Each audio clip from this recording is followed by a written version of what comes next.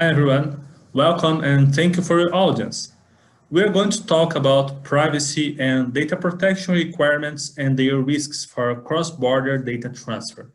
I hope you enjoy it. My name is Marison Souza. I'm co-founder of Maven, Truber, and the privacy startup Privacy Tools. I'm a software architect and blockchain developer. Since 2017, when the GDPR was being in its vacatio legis period, I was used to working with blockchain solutions to collect consent from people to allow companies to perform their business. I live in Brazil, and our data protection law was released at the end of 2018. And since then, we have noticed a trend in the world. Privacy is not dead. According to Accenture, companies globally could incur $5.2 trillion in additional costs and lost revenue over the next 5 years due to insecurity risks. Privacy laws have never been as important as they are today, now that data travels the world through borderless networks. Over 130 jurisdictions now have data privacy laws as of January 2021. If you need to transfer personal data to another country, you need to check first your regulation about this transfer, and also you need to check the target country regulations about the same business, of course.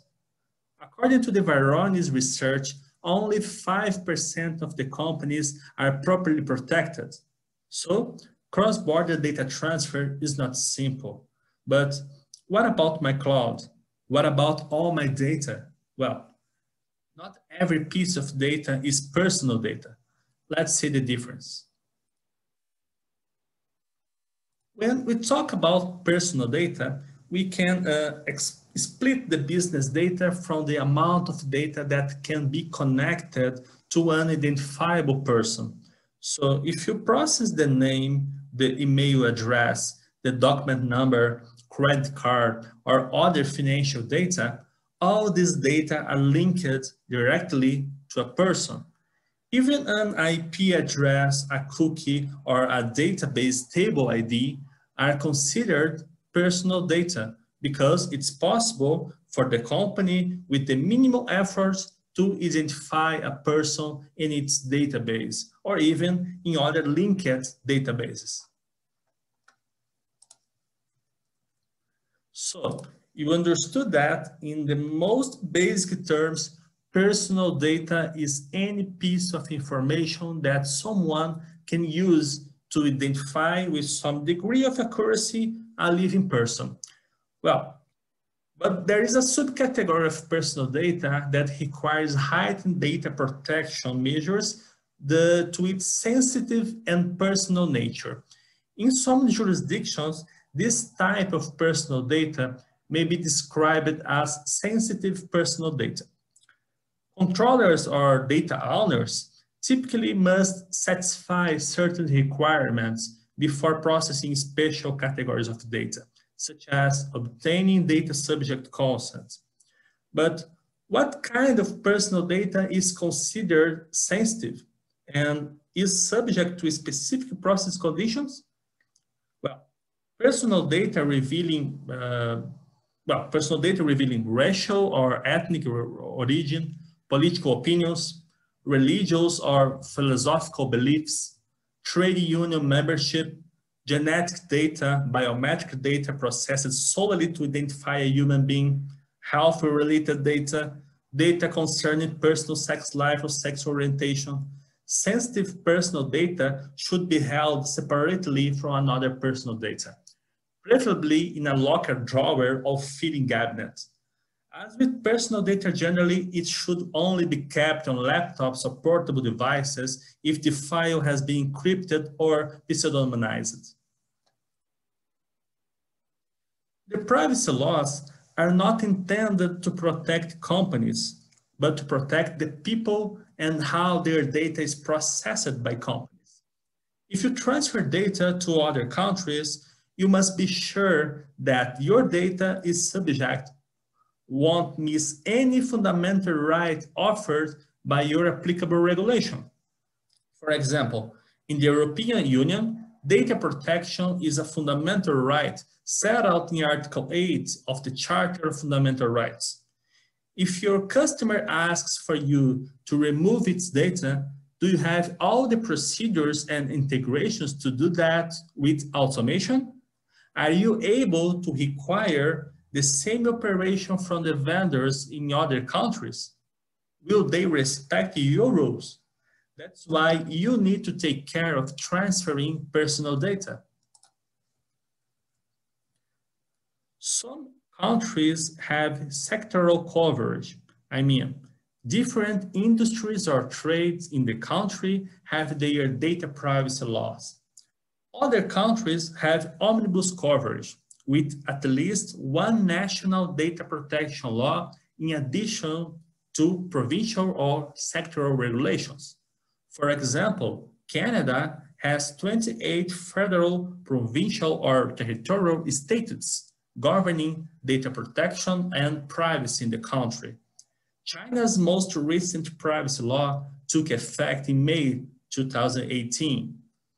The law contains provision related to transparency, personal rights over data, and consent. In the US, there is no single overarching data privacy legislation. Instead, the country follows a sectoral approach to data privacy, relying on a patchwork of sector-specific laws and state laws, like the CCPA in the California state. A common misconception about the GDPR is that all organizations need to seek consent to process personal data.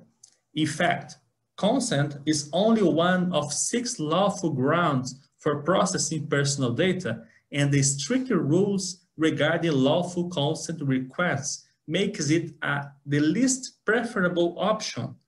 However, there will be times when consent is the most suitable basis, and organizations need to be aware that they need explicit consent to process sensitive personal data. In Brazil, we have the LGPD with at least 10 lawful grounds for processing personal data. With so many rules, it's hard to be sure you are compliant. And while these protection laws are sometimes good news for those who have data stored or transferred online, it's not so good for those who have to navigate this mess of inconsistent regulations. It's not enough to evaluate the data that you process and establish appropriate data transfer procedures. You should plan how to manage change in the business and continue to evaluate the implications of the GDPR or other regulations on a regular basis, with a frequency based on the amount of change experienced in your organization. Like all regulations, you will need to monitor the privacy ones itself for changes and expansions. Under the General Data Protection Regulation, all the member states of the European Union have uniform protection of personal data and personal privacy. This also applies in the European Economic Area countries. Personal data can thus be transmitted freely within this without any restrictions. Outside the European Union or the European Economic Area, on the other hand, there are no general rules that provide equivalent protection. The General Data Protection Regulation, GDPR, therefore contains rules concerning under what conditions it's permitted to transfer personal data to countries outside. As the United States has no federal law, it's not a safe country to process personal data according to the GDPR. You need to find other legal bases to keep transferring personal data.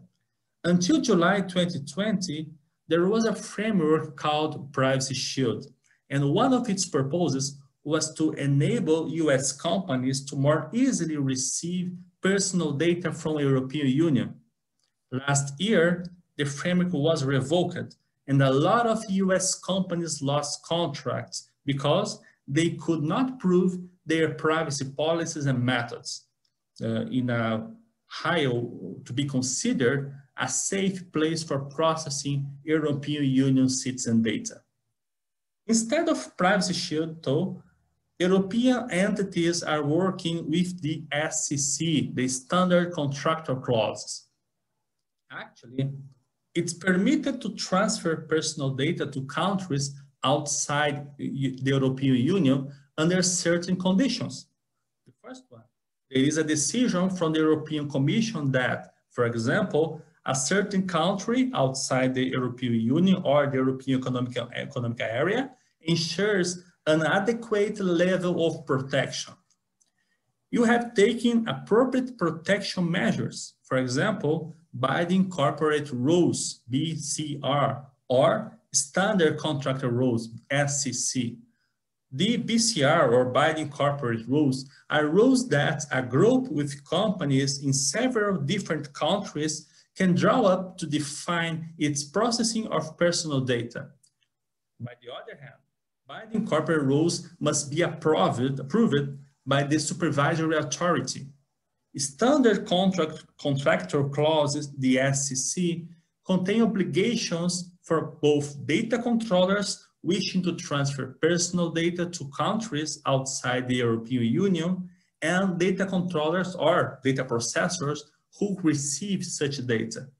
The clauses also regulate other matters concerning the transfer, for example, the data subject's rights and how disputes arising from the contract are to be settled.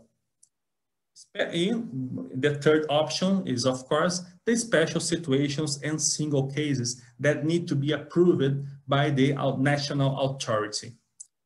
If you do business in Asia, Australia, or South America, you will find regulations with a very similar criteria about transferring data outside the region.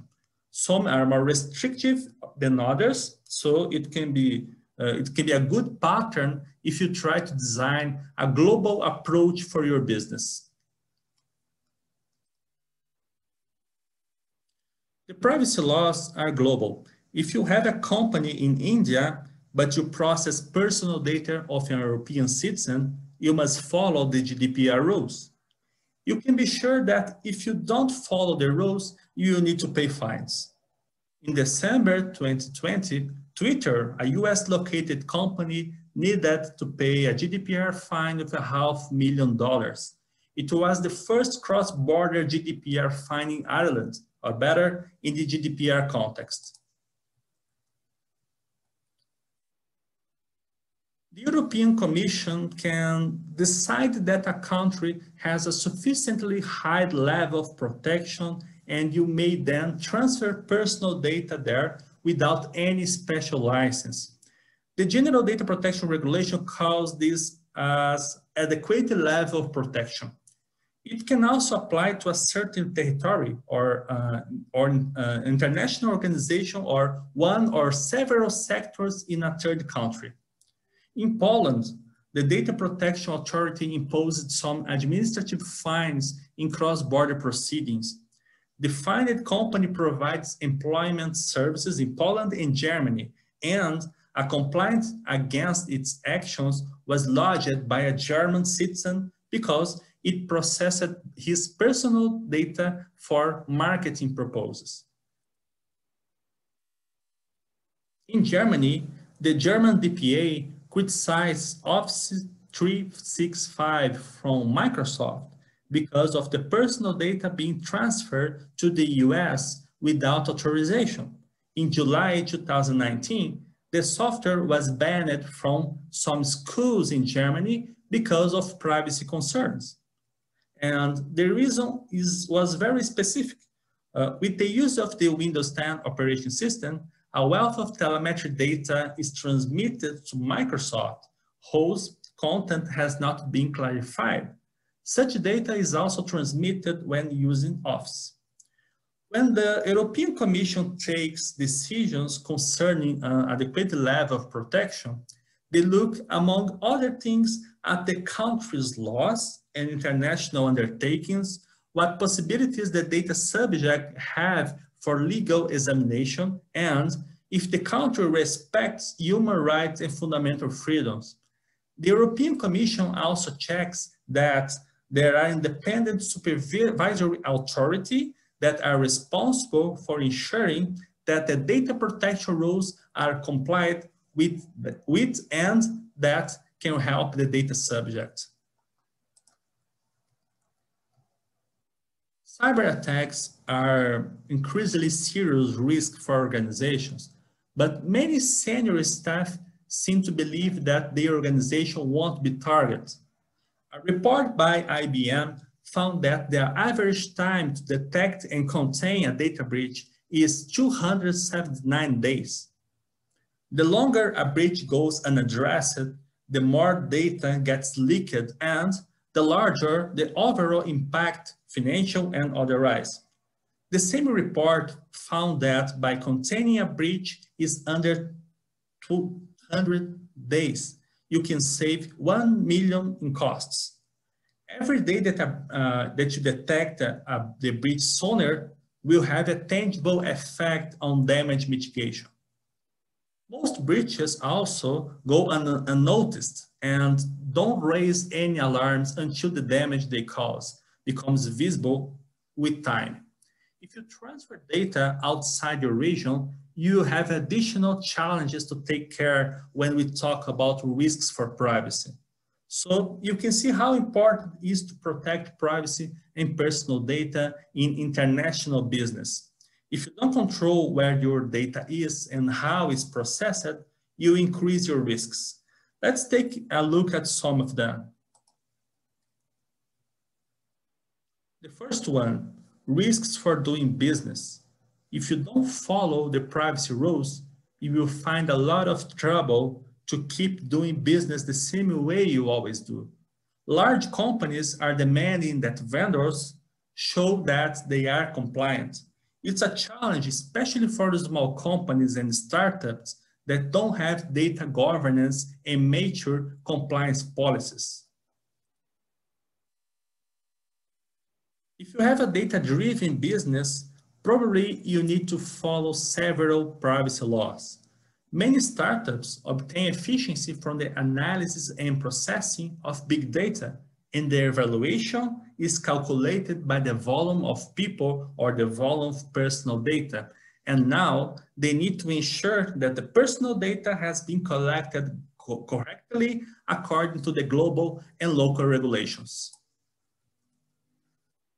Many countries already have data protection laws, and companies with a global ambition need to be aware of the applicable laws to be able to collect data from people in other countries, their fines, sanctions, and limits, as well as rules for international transfer. If you have a GovTech or a company that sells services and products for government, we can see that tenders require that the personal data of the citizens stay in the country instead of transferring them abroad.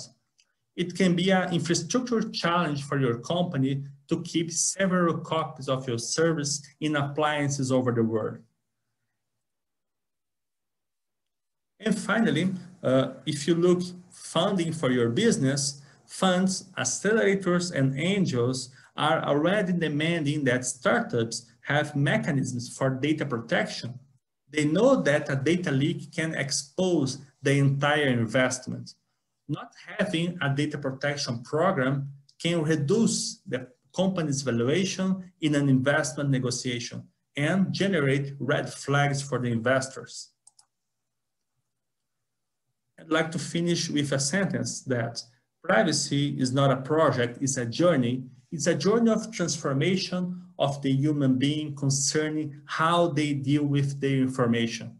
The laws are only the means, not the essence. So, thank you so much.